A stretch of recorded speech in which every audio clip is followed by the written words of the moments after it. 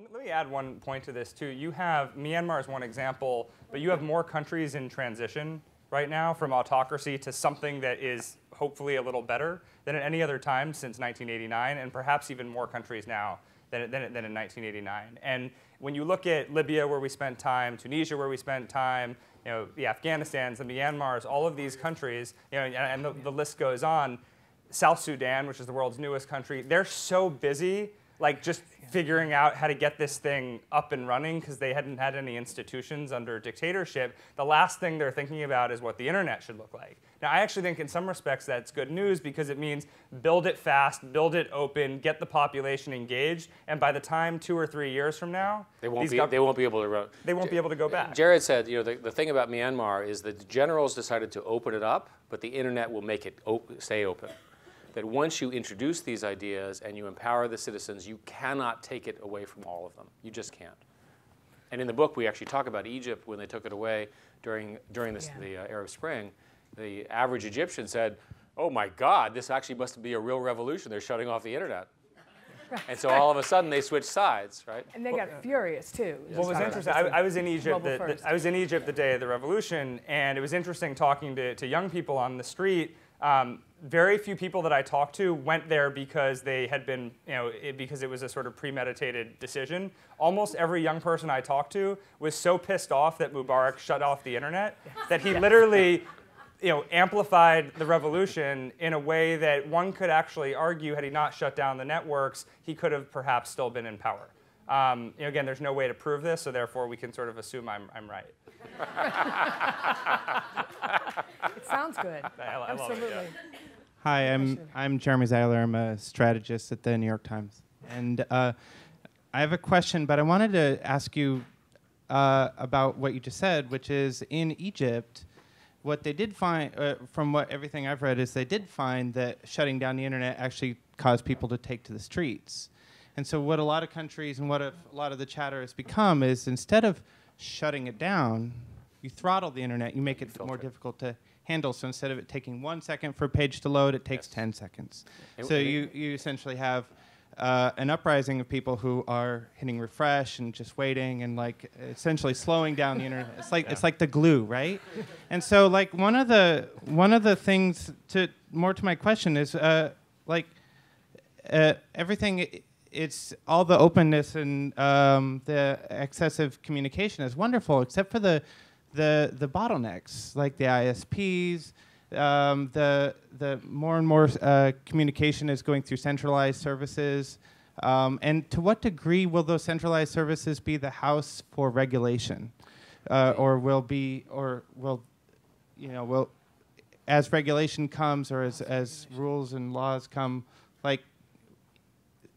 are ISPs kind of going to be controlling some of that? So in the book we actually talk about the phenomena that the dictator's handbook, the next version of the dictator's handbook is don't shut down the internet, instead throttle it, make it look like it's working, delete people.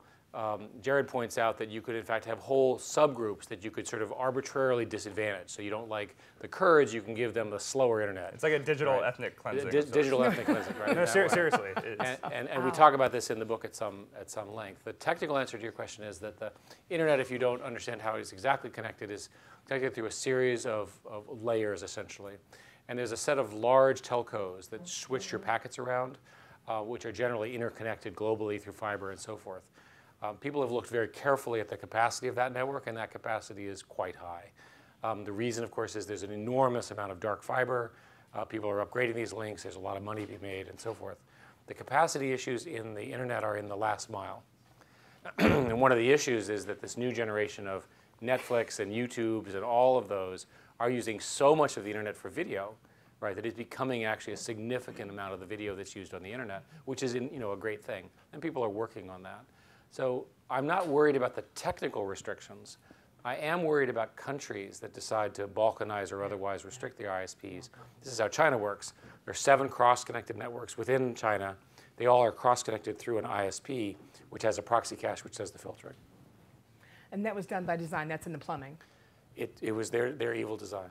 Yeah. And if they're one of the issues and when Trish asked that question before, but one of the issues that seems with China is that if they're doing the telco infrastructure in a lot of parts of Africa, for example, to do the extraction, then you can imagine. You can imagine the Chinese, taking their evil architecture and applying it to other countries in exchange for minerals, right? As an example. And by the way, the Chinese are not stopping still. The next generation of these proxy caches actually uses something called machine intelligence to look for the encrypted traffic that people use to get around all the censorship, which are called VPNs, and try to nail them. And so this game, it's called a game of whack-a-mole. Literally, I move here, I move here, I move here, I move here, so I can get a real connection. And they're not going to stop.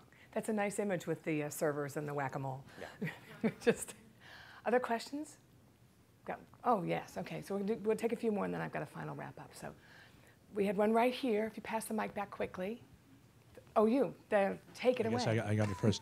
Jared, this one's for you. I'm just curious, about some details of your call to Twitter. How many hours or minutes long is a scheduled maintenance, sort of session, and also, or does it vary? And also, what compelled you to say, at what point was the momentum there? What day of the revolution was it that you said, let this flow, don't do the maintenance? You'd be surprised how well I know the details of the answer to this question, just because when your job's on the line, you pay close attention and you sort of look through emails very carefully. The other thing I learned is how quickly you can lose your job, which I didn't in the end. But I think I'd heard about this, and it wasn't some kind of calculated plot. I wasn't like, oh, how can I undermine what the president said? It just sort of, this is what I was trying to do in policy. But there was a lack of understanding about Silicon Valley and technology and its role in geopolitics. I mean, it's so easy now, post-Arab Spring, to assume that there's always been an understanding that technology is important. When I came into government in 2006, people called YouTube FaceTube. They called Facebook like U-Book. I mean, people just did not know what these things were. And I'll actually, this may not be a popular thing to say here, but I will give the Bush administration credit on this, because they actually understood this in the last couple of years of the administration, in particular in the context of Colombia. And so I don't know how long the scheduled maintenance was a matter of hours, but the whole thing played out over the course of one day. It was the second day after the election results came out. And the population decided that Ahmadinejad stole the election, or the supreme leader stole the election on his behalf. Ouch. Aya. Hi. Hi, my name is Aya. I'm the founder of a toys company here in New York. I'd love for you to talk a bit about what you think is the future of government corruption and government crime and government oppression in the digital age. Historically, governments that are oppressive have optimized for a small group of people at the top that wanted to optimize their wealth and their power. And so they carried out surveillance, they carried out a lot of sort of crimes against their people. Today, and they had a lot of data on them. Today, Google has a lot more information about me than any government ever was and would. And information that probably could compromise me and could be used against me. And Google is a public company, and so the fiduciary responsibility of the executives at Google could not align with what's best for the people. So what happens when you have these situations where there's these new types of governments that have to optimize for a small group of people and have all this power to do something that may not be good? Two separate questions. The Google question is easy. We are very, very committed to your security and privacy. We fight very hard to make sure that subpoenas do not violate what we consider to be your privacy. And we take it very, very seriously. If we were to violate your privacy, you would leave very quickly. And we have tools that make it easy for you to leave Google.